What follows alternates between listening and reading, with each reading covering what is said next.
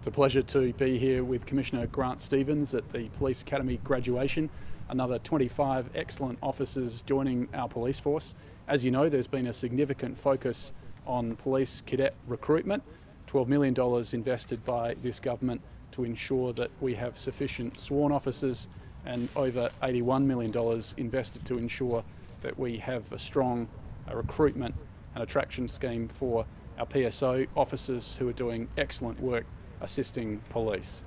This recruitment activity will continue. You'll know, of course, that SAPOL has been active in market in the United Kingdom, Republic of Ireland, of course in New Zealand as well, and there are well over 250 applications now, I think pushing up to over 270 from those jurisdictions. They're being scrutinised carefully, but we're very, very pleased that additional experienced police officers from those jurisdictions are looking to join South Australia Police, a very well respected and established state police force.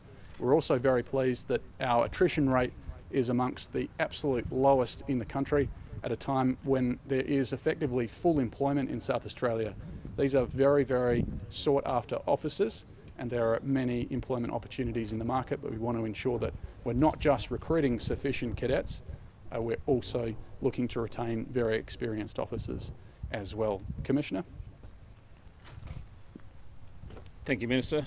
As the Minister said, it's always a great occasion to see new police officers graduating from the Police Academy and moving into the front line to support those officers we currently have out there providing a safer community for South Australia.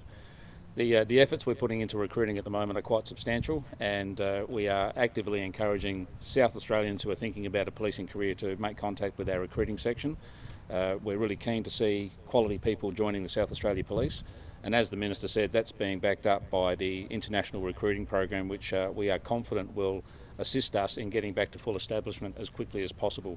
So that program will see up to 200 international police officers, currently serving police officers, coming into the South Australian Police Academy and being fast-tracked through an induction program and training program, and then being put out onto the streets to work alongside currently serving South Australian police officers. Happy to take questions.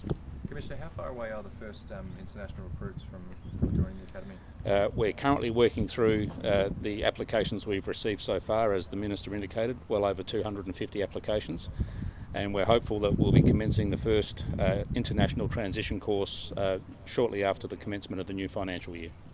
And are we on track to train 900 new police cadets by 2026?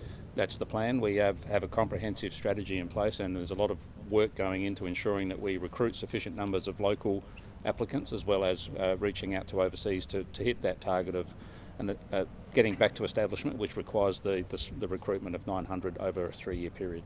And in terms of retaining recruits, do you think there needs to be more mental health supports for frontline workers like police? I'm confident that we're doing a significant amount of work in the space of looking after our people. We have a comprehensive wellbeing program which includes physical, mental health, financial support, nutrition support.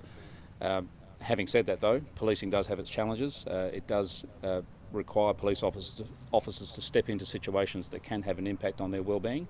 We support them as much as we can, and we're also contributing to the current select committee, which is looking at the wellbeing and mental health of police officers. Can I please ask you to reiterate your comments on radio this morning and to speak about how much of a strain to resources protests like the one we saw at Wingfield are? Well, it shouldn't. Palestinians with their necks chained to a fence. It shouldn't come as any surprise to anyone that when we are required to deploy police officers to unplanned events or significant long-term protest activity, that it is taking police officers away from their substantive duties, and that potentially has the impact on our ability to respond to calls for assistance. We do our best to prioritise those taskings, and we do have a capacity to support some of these unplanned activities, but when these types of events occur day in, day out, and every weekend, then it does become challenging for us to make sure that we have sufficient resources available to maintain a safe and orderly environment around a protest or a rally, as well as making sure we've got sufficient police officers in patrol cars responding to calls for assistance. Just on the topic of mobile phone cameras, have you asked the government for portable mobile phone detection cameras to roll out soon after the fixed cameras? No, we're currently working on the implementation and rollout of the fixed mobile phone detection cameras. That's our priority. Once that program is complete, then I think we'll look at what opportunities there are in the future for expanding that capability and ensuring that South Australian road users are doing the right thing and holding those accountable when they don't do the right thing. Commissioner, just last question. Can I ask you about Alan Hopkins, the fugitive, wanted sex offender, child sex offender? What is he accused of? Is it rape? He's currently wanted for sexual offences in South Australia, and our plan is to ensure that we have our brief of evidence ready for when he is due to be released, and my understanding that is in December this year. Upon his release being confirmed, we will commence extradition proceedings and we'll go through that process, bring him back to South Australia to face charges. On the Commissioner, just spectrum, really is it quickly. indecent assault? I or can't is it elaborate rape? at this stage. Commissioner, Okay, just thanks. really quickly. I just said that was the last question. It's all right. Thanks, One more. guys. Sorry. You're welcome to. There's just this last one. Sorry. Thank you. Just quickly on Hayden, do you welcome the Supreme Court's decision to impose an interim supervision order on Hayden days before his release? As I've said time and time again, this is a matter for the Attorney General's Department. It's not something that affects SAPOL. In the event that there are restrictions or conditions, we'll consider our role in ensuring compliance with those restrictions, but the decisions in relation to interim orders is a matter for the Attorney General's Department. You might have said the Attorney General is standing up this afternoon, so be able to address those questions. Thank you. Great. So just a question for the minutes.